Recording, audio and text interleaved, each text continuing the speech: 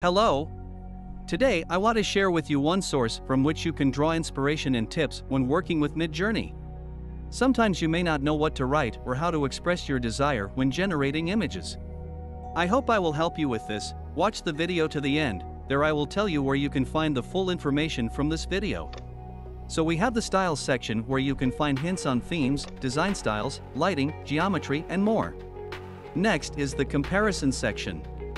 Here you can see how the generated images will differ depending on the quality parameters you set, format, Midjourney version, and much more. Let's just clearly show with an example what we can peep in this source. Suppose we have moved to the themes section. Here we can select subsections, for example, realism and abstraction. Here you can see certain words that we can use to get an approximate result.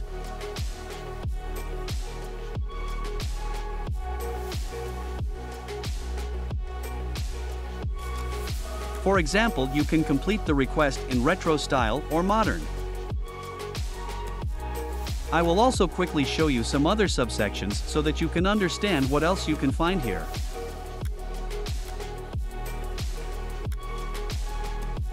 In my opinion, all these sections contain a lot of useful information that can inspire you to create new images.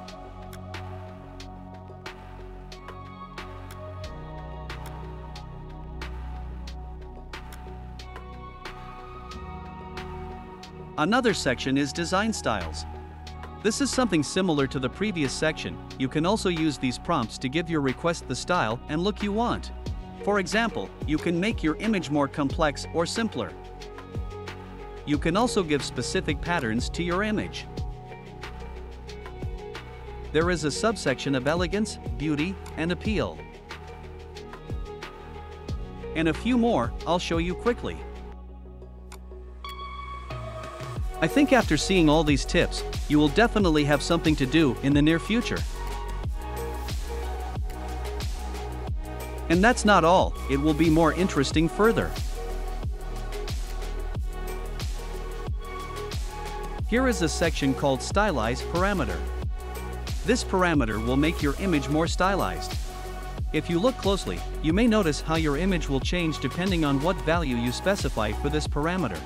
The quality parameter will define how long the AI spends creating your image. The longer, the better image quality you get. Here is another section called Chaos Parameter. The Chaos parameter will add more randomness to your images. In practice, it seems to make them more stylized. Here you can see how depending on the value of this parameter, you will get a more embellished result, slightly different from the original request. Here is another interesting section, Tile Parameter. I will try to explain to you in a simple way what he gives us. You can write your query without specifying this parameter, then you get a simple result. This is the left column. In the middle column you can see the result you get if you add this parameter to your prompt. The essence of the images obtained using this parameter is that you can combine the resulting image in any direction and you will get a seamless structure, that is, each next image is a continuation of the previous one. In general, in the third column, this is clearly shown what happens if you combine an image with this parameter into a 3x3 grid. In conclusion, the section where you can see the color palette in which you might want to generate an image. There are really a lot of options, not even everything loaded. I try my best to make useful content for you. Don't forget to like and subscribe, you have no idea how important it is for the development of my channel. Oh yes, I promised you to give a link to the information from this video with tips on Midjourney, you can find it in the description of this video. Thank you all for watching, see you soon.